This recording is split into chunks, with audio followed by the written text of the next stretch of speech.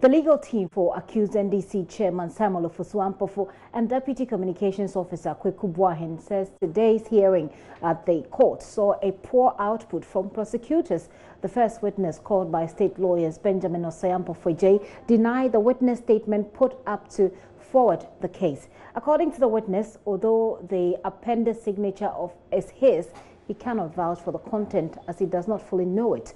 The twist has been met with mixed reactions, as the defense team for Ofosu Ampofo call it surprising, suspecting foul play and stories made up to defame their client. Here is lawyer Abraham Amaliba of the legal team speaking after the hearing, which has now been adjourned to 6th and 11th February 2020.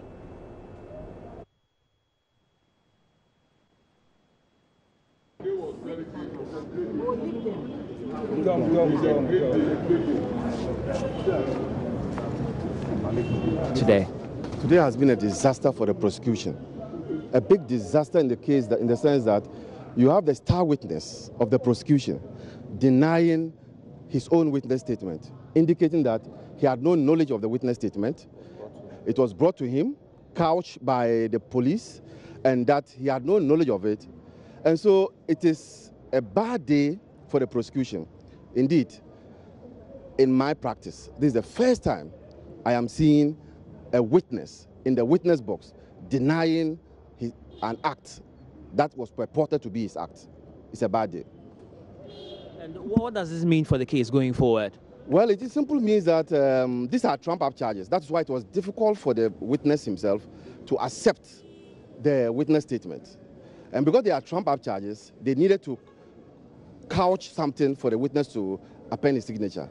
And so, going forward, we have raised some objections. Going forward, the legal team will deal with the issues that have arisen, but we intend to ensure that we provide proper legal assistance to the accused persons. You also heard him say that this is the first time I'm seeing the content.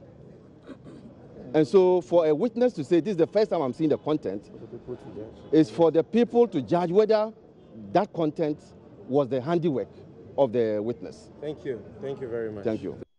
Abraham Amaliba is a member of the legal team for Mr. Ofosu Ampofo, who is standing trial there. As you know, the case has been adjourned to next month. We'll keep an eye on it and keep you updated.